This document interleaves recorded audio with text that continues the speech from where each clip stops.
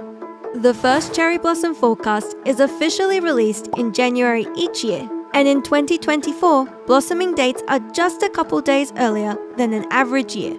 Multiple forecasts are released before the start of the season, but in general, blossoming dates can change by 1 to 2 weeks each year.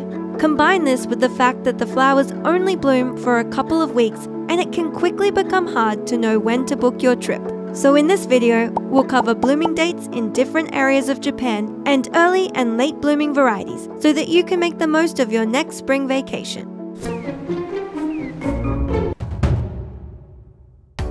Starting in late March, the cherry blossom season sweeps across the country, beginning in the south and making its way up north by the start of May.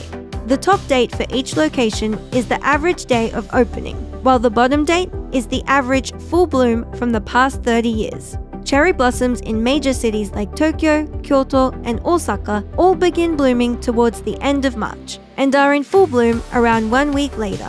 From there, it usually takes 1 more week and the flowers begin falling. The viewing window is short and changes each year. In Tokyo, full bloom has been as late as April 6th in cooler years and as early as March 22nd in warmer years. The window can also be further shortened by bad weather like strong winds and rain. So if you're traveling to Japan specifically in the hope of seeing cherry blossoms, we have a few tips to help you out. Tip number 1 is to add locations from different regions of Japan to your itinerary. The Golden Route from Tokyo to Kyoto and Osaka is a popular way to travel the country, but it might not be the best if you're wanting to maximize your cherry blossom viewing. These cities in the middle of Japan generally have similar blooming dates, so if the cherry blossom season comes early and you miss the peak in Tokyo, it's likely you'll miss it in Kyoto and Osaka as well. To avoid this, consider adding locations that bloom a little later, like Sendai or Kanazawa, to your plans. Blooming dates for these cities are 1 to 2 weeks behind Tokyo, so even if the cherry blossom season comes early, you should be able to see them in at least one location. A great route to consider for your trip is via the Shinkansen from Tokyo to Nagano, Kanazawa, and Kyoto, using the Hokuriku Arch Pass. Not only does this cover a range of different blooming dates, but the rail pass is a cost-effective way to travel.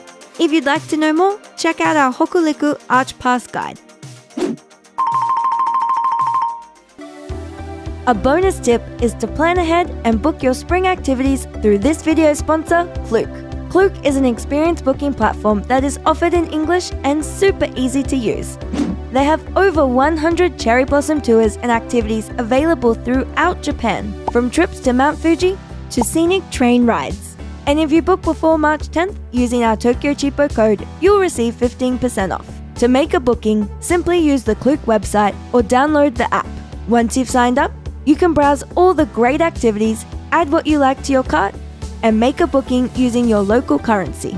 For 15% off at checkout, just input our TokyoCheapo code located in the video description. Beyond cherry blossoms, Klook is also the best place to book all your essential Japan items, from Shinkansen tickets to pre-booked airport taxis. So check out our other videos for more info on those.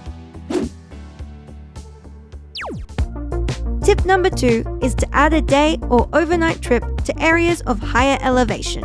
This is similar to tip 1, but instead of changing your itinerary completely for a chance of seeing cherry blossoms, just add in a quick side trip. For example, 2 hours from Tokyo is the Fuji 5 Lakes area. While it's relatively close to the capital city, it's higher in the mountains, so cherry blossoms bloom around 2 weeks later. Similarly, just over an hour and a half from Kyoto is one of Japan's top cherry blossom locations, Mount Yoshino. Around 30,000 trees cover this mountain, and due to elevation differences, you can find blossoms well into April. Our third tip is avoid the main cherry blossom rush altogether and go at a different time. In mid to late April, blossoms in major tourist spots like Tokyo will be finished, but up north, they're just getting started. Hokkaido in particular is very late to bloom due to its long, cold winters. But if traveling all the way to Hokkaido is not for you, then don't worry, even in April, you can see blossoms in popular areas like Tokyo. The annual forecast only gives predictions for the main variety of cherry blossom, Soumei Yoshino, but there's actually many kinds. Yaezakura is a late blooming variety that is pink and multi-layered. You can see these trees in a number of top spots like Nakameguro and Ueno Park. Do check out our guide for more details. There's also early blooming cherry blossoms called Kawazu Zakura.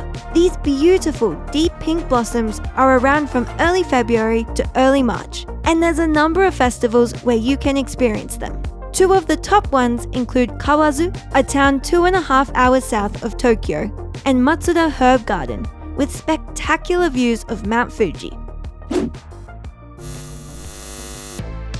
Our fourth tip for planning your vacation is to check the cherry blossom forecast. Just remember, these forecasts show the opening date of the blossoms, not full bloom. And while they're a useful resource for planning dates, the forecast can change depending on the weather. See our TokyoCheapo website to keep up to date with the new forecast coming out. For more helpful content on traveling Japan, do hit subscribe so you don't miss our videos. And have a great trip!